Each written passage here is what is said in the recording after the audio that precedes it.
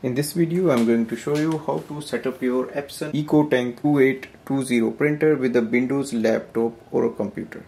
Now the first thing is to connect this printer with your wireless network, and then we will add this printer in our Windows machine. Now go to the printer screen, scroll ahead and click on the settings. Look for the network settings. Scroll ahead, click Wi-Fi Setup, Wi-Fi recommended, click OK to proceed. Select Wi-Fi Setup wizard. It will show up the list of your networks. Select your network and click OK. Now enter the password and click OK again. So after entering the password, your printer will connect with the Wi-Fi network and you will see the blue signal on the top. Now go to your Windows machine and open the Epson website. Epson printer.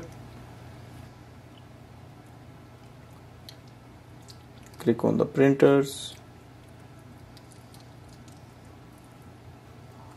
Now enter your printer number 2800.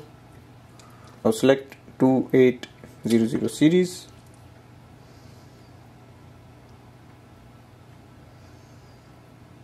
Now click on the download button. So you have to download the drivers from this site. So once it is downloaded, click open file.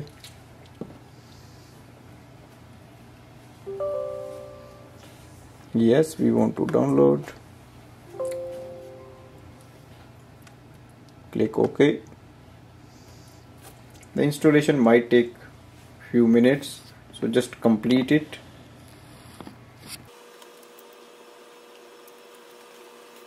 Accept the terms and conditions, and you can select what additional agreements you want and then go for the next. So we have already filled the ink, so click OK and go to the next.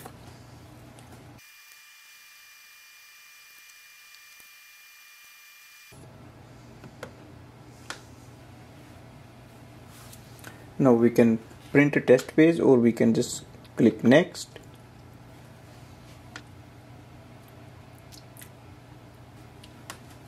Click next.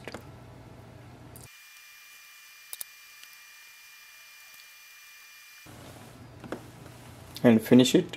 So we have completed the setup. We can close this window. Go to the start button. Select settings. In the settings, click on the devices. Select printers and scanners. Click add a printer or scanner. Now select Epson ET-2820 series printer and click on the add device. Printer is downloaded. As you can see, it says ready, and you should be able to see it here. We can start using it for wireless printing and scanning. Thanks for watching.